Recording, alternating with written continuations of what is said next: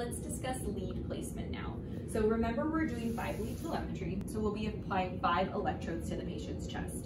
I've placed the date on each electrode so that I know when they were applied, and we'll have the understanding that within 24 to 48 hours, these electrodes need to be changed so that the gel remains fresh and transmits a clear signal.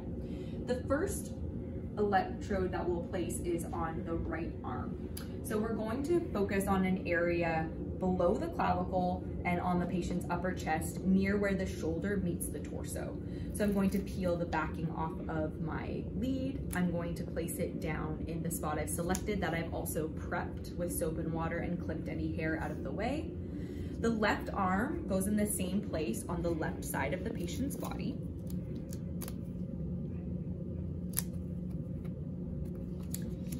The lower leads, the right leg and left leg leads, are going to go below the patient's rib cage. So I just need to identify where my patient's rib cage ends. I'm going to palpate. I'm going to feel for an area that isn't over bone or anything hard. And I'm going to place my electrode down there.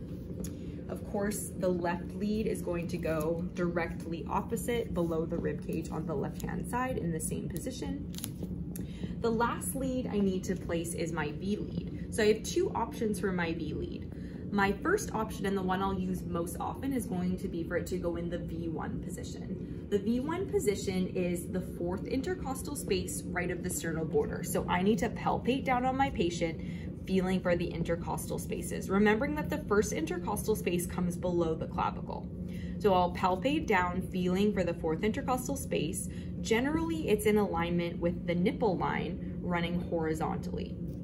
I'll feel for that. I'm gonna feel for my patient's sternum as well, because I don't wanna place the lead directly on top of the sternum. I want to place it just to the right side over some squishy skin. So I'll place V1 here. If my patient has had a sternotomy and they have an incision running up and down their sternum, I need to move this lead to a different location. I won't be placing it on V1, I will be placing it on V6. So in that case, the lead for the V area is going to go on the 5th intercostal space that's generally below the breast area.